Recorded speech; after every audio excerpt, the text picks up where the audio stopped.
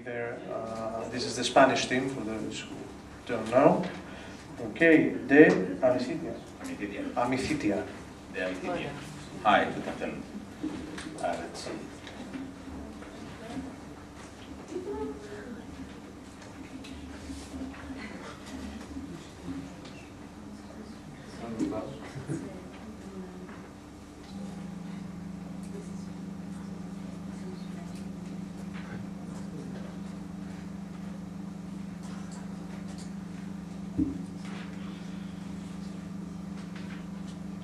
I prefer to show you the video first, and then we'll talk about it.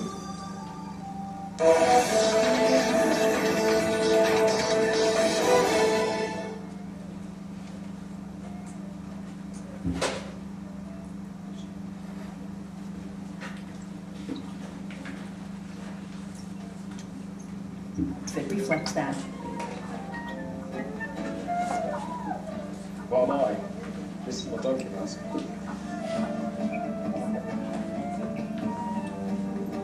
I've arrived at what's known as Donkey Camp. This is a group of young amateur performers who are about to take their show on the road through Spain's mountain villages, using a most antiquated form of transportation. Jack looks after the pack animals. That includes hauling a lot of hay and water. I'm going to accompany this donkey caravan and find out what it's all about.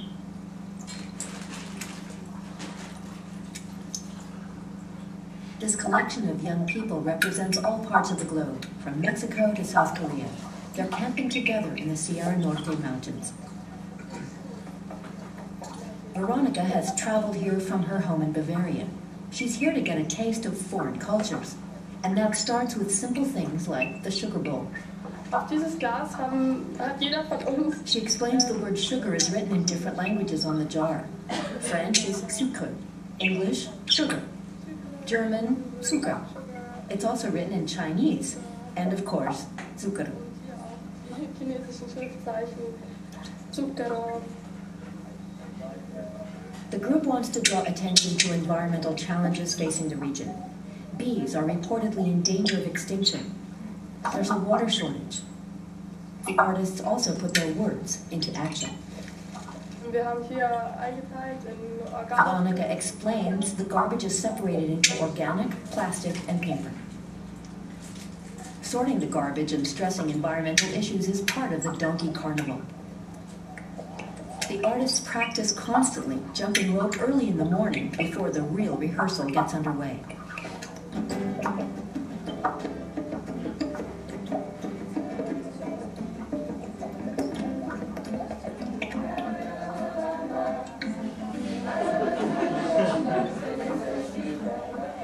A highlight of their show will be the La Bamba song, but they've transformed the lyrics into an environmental appeal for protection of the bees and eagles.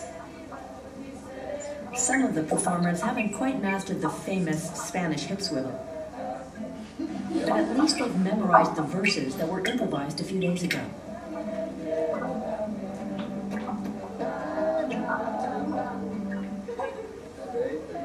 We choose bees and eagle because they are now in danger, especially in this area. So bees, they are disappearing in general in the world, and this area is an area of apiculture. The artists have all brought influences from their own countries, and those are highlighted in the performances. Anita's contribution is a traditional Russian dance. In Moscow we call it Spanish waltz, and so it is the waltz with some variation, and I really don't know if it is a real Spanish waltz.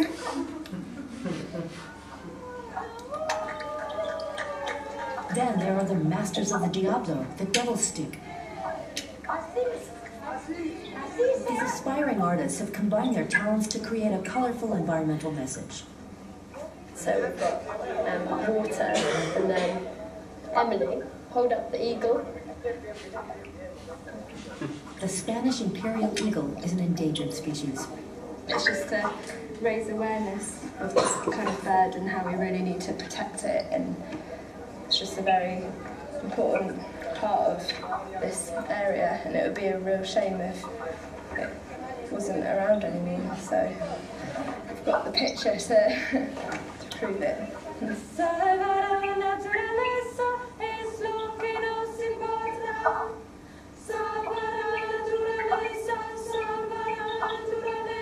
For some forms of expression, it's a learning by doing process, like singing. Veronica says the men still have to find their pitch. I've also been brought into the act with a guitar that has only 4 strings. Music,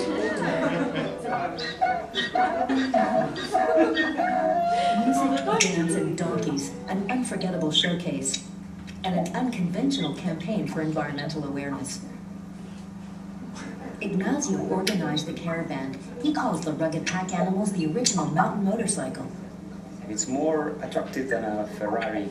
It's you put a donkey in the middle of the square, and then you have the old people that they remember when they were young and they had a donkey that was their tool and their friend to work. And then you also have the grandsons and granddaughters, the children, that they want to just simply cuddle the donkey, give him food. Some of them want to ride him or just to cuddle him and touch it. It's incredible, the attractive energy these animals have in the whole society is absolutely marvelous. It's a novel form of environmental activism. Back in camp, Carol from China is helping cook lunch along with David from Italy and Fabio from France. It's real Italian pasta. I'm not good at cooking. Carol wants to do her part to change people's attitudes. I think it will be a good way to do so instead of just distributing leaflet or just give a little talk in the school. It will be go to the people into the village and to show them we can make in a more special way that to spread our thinking, spread our mission and vision. Yeah, I think it's a good way. Today is the big day. The first stop of Donkey Tour 2011 is the village of Lozoya, 3 kilometers away. It's an important day for Jack. Once we've found out which donkey wants to be the leader and is more comfortable going in front, then the rest will just slowly follow behind. This is the plan, anyway. Somehow the donkeys play along and the parade gets underway. Travel time to Lozoya, 2 hours.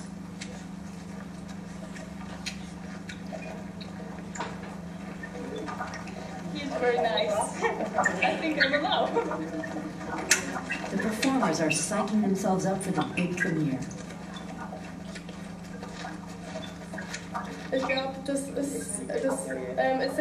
Veronica believes such shows strike a joyous chord in the Spanish soul. The crowds are thrilled and they want to participate. The enthusiasm is palpable as the troupe nears Lozoya. The donkeys attract a lot of attention. The villagers have gathered in the market square, curious to see the spectacle.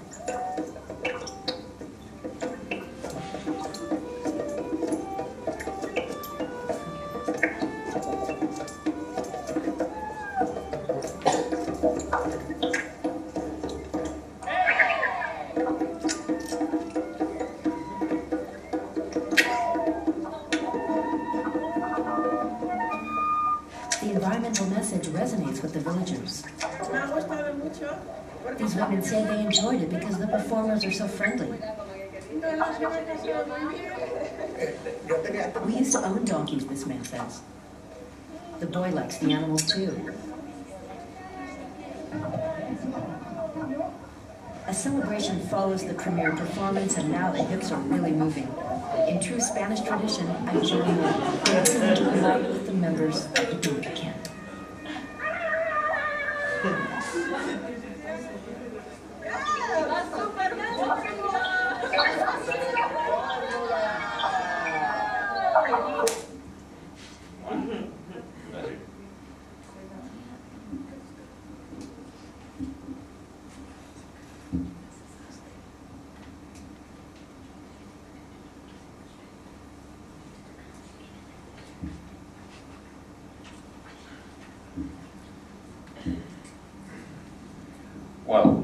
This is one of the most important things of the AMICITIA, because it's, as the president said, it's our Ferrari, because we are making every year the donkey caravan for 20 or 25 people from all over Europe. But on the other hand, we have more things, of course. We normally are a group of lawyers that are giving some help to people that have problems with the environment. Let's see. Now, that's it. Okay. And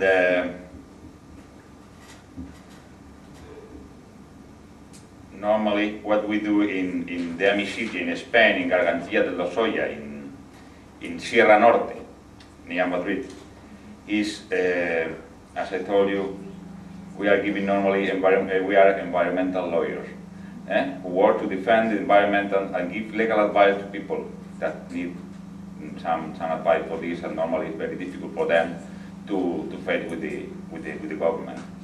And then, on the other hand, we have now, despite the donkey caravan, we have now what we say Ecofindes. Ecofindes is a new project.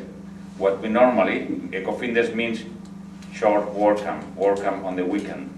Finde means weekend in Spanish.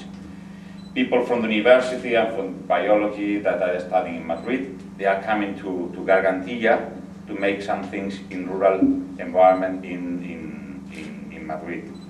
And they are very happy to do it, because normally what we do is to take the abandoned places, abandoned garden from the owners. We speak with the owners, and we grow again all the gardens there. The people are very happy, because the people from the cities, they know about the rural things, and the people from rural things, they know about very well with the people from the city. All of them are young people, and normally they are coming every weekend, and sometimes we help the owners, or we help with the bees, because as one girl here told you, we have more than 100 hives to avoid the bees dying, because as you know, the bees are dying in the world. We are having problems with the bees even in Spain. So, let's see. This is our main thing now, and this is the village is plenty of abandoned garden. As I told you, since population they have become too old to work or migrate to main cities. So those people, those young people from the cities are coming every weekend to help those people, or even to grow themselves the garden. In short term, the effect that we have seen is that the participation of young people from urban areas to support the rural development, grow healthy vegetables, and on the other hand, in long term, to involve the urban young people in rural activities, preserve rural activities in the rural world, and the owners slowly getting involved with the project instead of abandoning the gardens. And I think the experience at the moment is really good, and the people feel very happy on both sides. And let's see. And we have seen different, can we say, different situations in the society. And we have right down here, facing a deep ecology, using new technologies, volunteering, international networking and participation in platforms. We used to do it. And of course, we used to make work camp in the whole Spain. We are not trying now to open it in Gran Canaria and Tenerife, I mean the Canary Islands, where I am from.